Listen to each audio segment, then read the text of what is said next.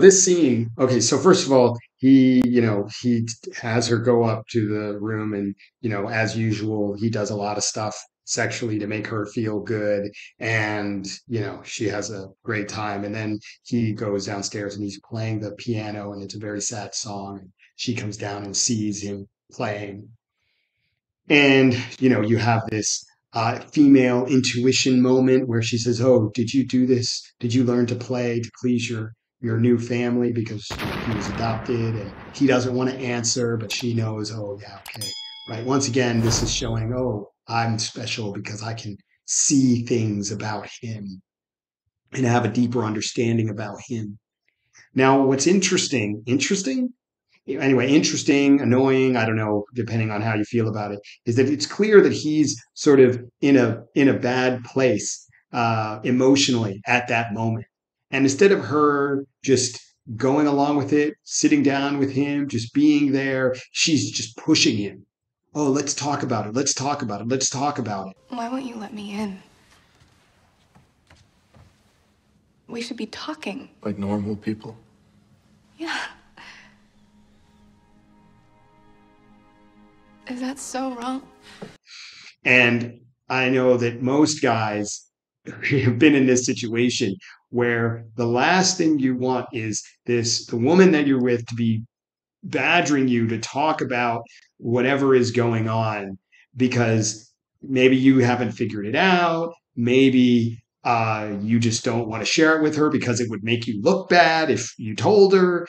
And anyway, so she's pushing him, oh, let's talk about it. Let's talk about it. And then she's saying, "Oh, I want you to open up to me. I want you to tell me about you and what's really going on." And he doesn't want to because he thinks she won't accept it, which is often true. It's very typical that guys, as I mentioned earlier, what guys want is not socially acceptable. And what guys experience and their emotions are not socially acceptable. Or even if they are maybe socially acceptable, they're not very attractive emotions or feelings or thoughts to share. Why do you want to punish me? Anna. Why do you want to hurt me? I would never do anything to you that you couldn't handle. But why do you even want to do anything to me at all, Christian? If I told you, you'd never look at me the same way again. So there is a reason. Tell me. And so guys are reluctant to share them. And, I was thinking that, in the earlier scene, he says, "Oh, remember your safe words." And she says, "Yes, they're red and yellow." And at this point, I'm feeling that he really needs a safe word to tell her to back off.